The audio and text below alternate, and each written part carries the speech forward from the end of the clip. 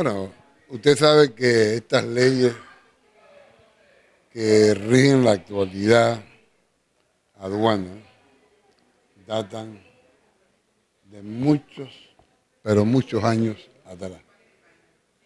Entonces, el mundo es moderno, el país ha crecido, el país tiene que ser competitivo y las leyes tienen que adecuarse para servirle al Estado. El Estado son todos los panameños. Las leyes tienen que adecuarse para poder competir con el mundo internacional.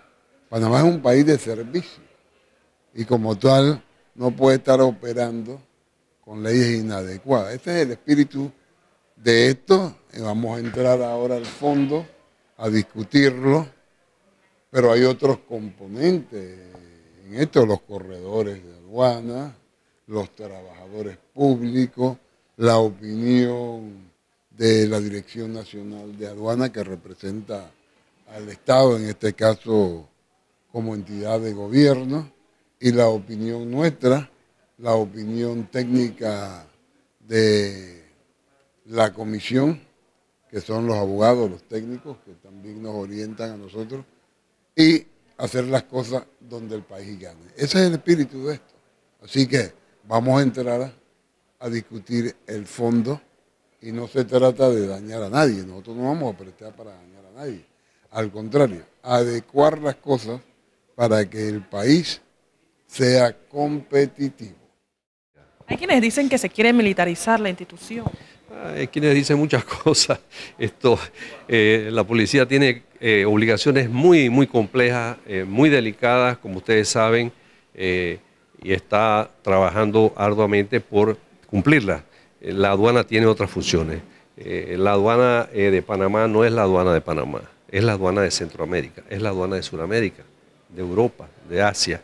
Las aduanas se comportan o se tienen que regirse por normas internacionales que vienen dictadas por la Organización Mundial de Aduana, la Organización Mundial de Comercio. Nosotros no podemos vivir de espaldas a esas realidades porque necesitamos del comercio. Panamá es un país eminentemente de tránsito que tiene desde su fundación como nación independiente, ha estado pues vinculada a este tránsito de personas, de productos, de manera que nosotros vivimos para hacerle frente y sacar provecho de esas cosas. Entonces, lejos de militarizar la aduana, eso es grupos que quieren pescar en río revuelto.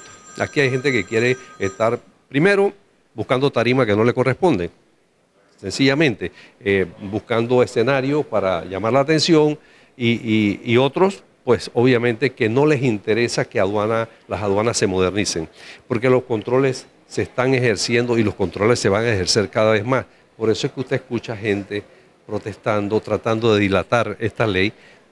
A ver, para sacarlo de enfoque, nosotros no nos vamos a salir de enfoque. Nosotros seguiremos hasta el último día de nuestra responsabilidad como directores de la institución, cumpliendo la ley y haciéndola cumplir. Nosotros estamos en contra de este proyecto por varias razones. En primer lugar, nosotros hemos sido los más afectados durante estos 4 años con cómo se ha manejado la administración. La institución ha venido en decadencia, en inoperancia, de tal manera que los impuestos han venido bajando. Y yo le voy a hacer un comparativo aquí rápidamente. En el 2014, cuando entra el cambio de gobierno, se recogieron alrededor de 70 millones en valor CIF de mercancía de contrabando, entre falsificada y contrabando propiamente dicho. En el periodo de 2015-2016, que está el actual gobierno, solamente se recogieron 26 millones. Si usted ve, hay una diferencia abismal en cuanto al trabajo hecho por la fiscalización. Los impuestos vinieron bajando de tal manera que el MEF le fue recortando el presupuesto a la aduana. Y nos enfrentamos a de que si se eliminan artículos que tienen que ver con el trabajo propiamente dicho de la aduana, estos impuestos van a seguir bajando porque va a ser nula el trabajo. Esto va a beneficiar solamente a las empresas que no van a pagar impuestos. ¿Quién va a pagar esos impuestos dejados de cobrar? La ciudadanía. Porque esos impuestos, acuérdese que cuando usted elimina un impuesto, tiene que aumentar otro para poder compensar la carga fiscal. ¿Qué ocurre? Alrededor de 1.400 millones cobraba aduana hasta el 2014, 2015. Eso se ha venido reduciendo. Vamos a tener que aumentar el ITBM del 7 al 14 o al 15. ¿Quién al final va a pagar todos estos impuestos de cobrar por aduana? La ciudadanía, los trabajadores, que van a tener que ver incrementado su carga impositiva.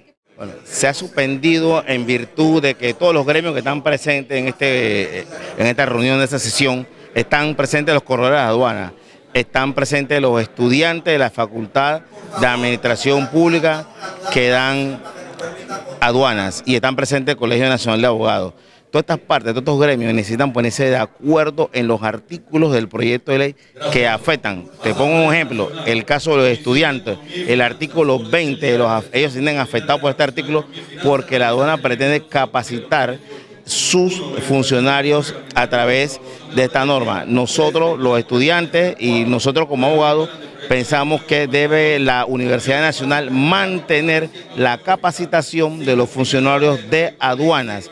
Así que nosotros nos sumamos también pues al apoyo de los estudiantes y también en el caso de los corredores de aduanas, que ellos están viendo los artículos que les afectan a ellos en cuanto a sanciones y entre otros temas también que mantienen estos artículos. Por ejemplo, también el tema del Cauca y Recauca, que ahora entra a regular la materia aduanera como un compromiso que adoptó Panamá a nivel internacional.